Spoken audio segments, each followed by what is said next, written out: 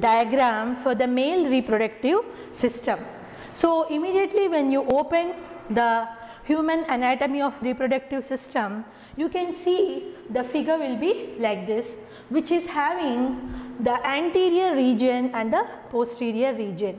The anterior region, you can see a balloon like structure, the anterior region and the posterior region. The anterior region, you can see the balloon shaped structure wherein this anterior region is being divided into the urinary bladder, ureter, subminical vesicles. You can see the subminal vesicles which are leaf-like structures. These are the leaf-like structures which are seen in the anterior region of the system. And when you see, you can see a small tube-like thing which is running from the on both the sides of the reproductive system, which is called as the prostate gland. Prostate gland is 2 in number, that means prostate glands are paired. And the bulbourethral gland, you can see the bulbourethral gland which is immediately after the prostate gland, and this is only 1 in number, means it is single. So repeatedly asked questions in your entrances. And the next is the ductus deferens. This ductus deferens is the middle part of this particular tube which is running or connecting the anterior region from the posterior region.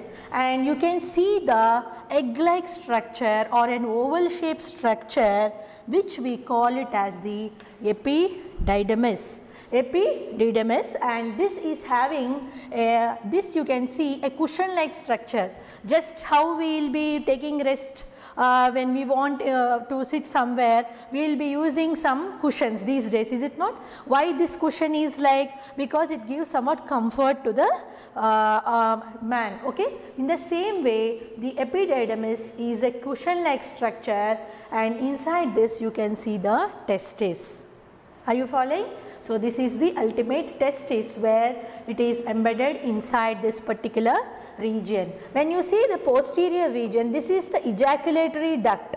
The ejaculatory duct, and this is the penis which is seen anteriorly or which is seen or in between the two thighs of the male body, and this inside the penis you can see the urethra.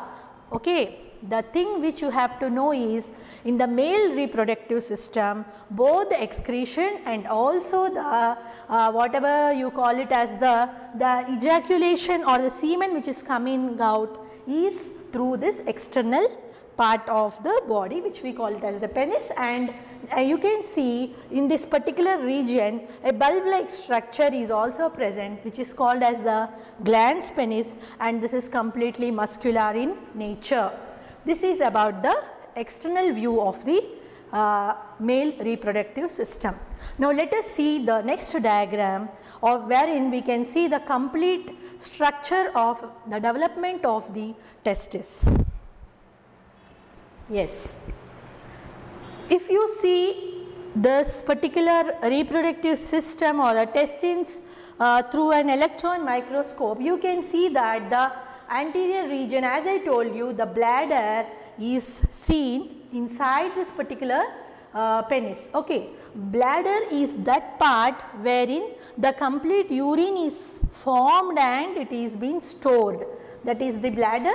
This is the vas deferens. These are the tubes. The vas deferens is directly connected to the our epididymis or the scrotum.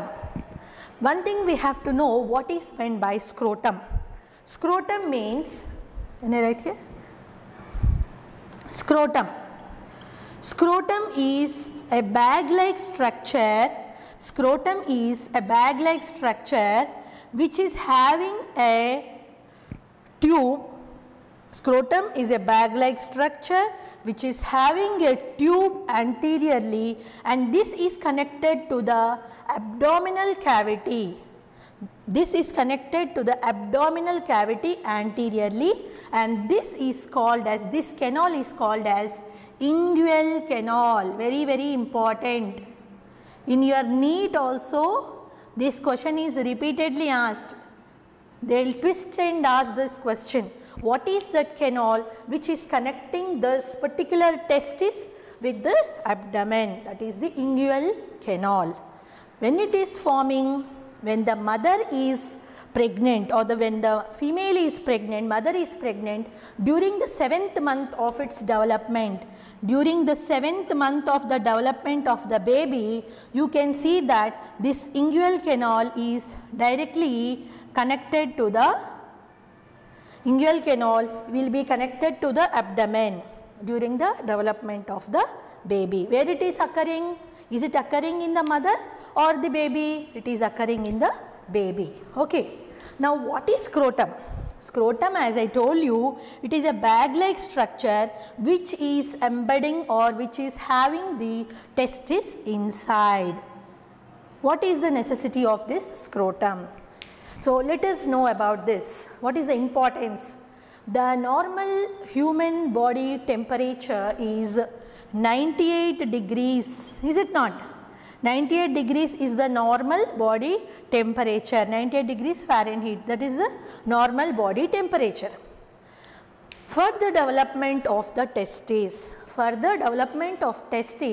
the temperature needed is 93 degree Fahrenheit. The temperature needed is 93 degree Fahrenheit. Then how this temperature is possible inside our body? Inside our body. We are not any cold-blooded animals. Our body temperature will not change according to the temperature which is outside, is it not? Like other lower invertebrates. You have already studied in your schoolings, in your lower classes. When the temperature of the atmosphere or the environment changes, accordingly the body temperature changes in the lower organisms.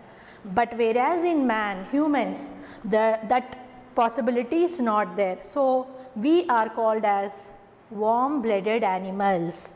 Warm-blooded animals. So our body temperature is 98 degrees Fahrenheit. For this temperature, if the testis is present outside the body or outside the scrotum, the sperms will not develop. In order to generate or the synthesis of the sperms, the temperature should be low than the normal body temperature.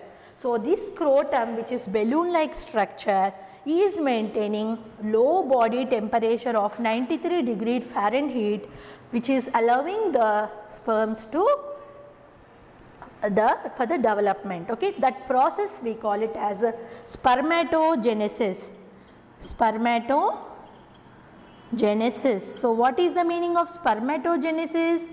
The formation of sperms is called as spermatogenesis. So where it is forming? Where are the sperms are forming? They are forming inside the scrotum here. Understood? Now when coming to this diagram, you can see that these are the epididymis and this is the bag like structure. I told you, this is called as the scrotum. So inside you can see here, this is where the complete testis development will be done. How it is forming, how they are formed, this we will see in our next class, that is called as gametogenesis, or the process of sperms formation, we call it as spermatogenesis. And as you can see, these are the prostate glands. What are prostate glands? These are the accessory glands of the male reproductive system. How many accessory glands are there? See, number 1, it is the first accessory glands of male reproductive system is seminal vesicles. Seminal vesicles. You can see in the diagram, is it not? These are the seminal vesicles. And the second one is the prostate gland. Second is the prostate gland. And the third one is the Cowper's glands. It is the Cowper's glands. So these three we call it as these three are called as the male accessory reproductive organs. Are you following? The primary reproductive system or the primary reproductive organ is what? The testis. Inside the testis will be the sperms will be formed through the process of spermatogenesis. Where are they? They are in the scrotum. Okay. And these are the accessory glands.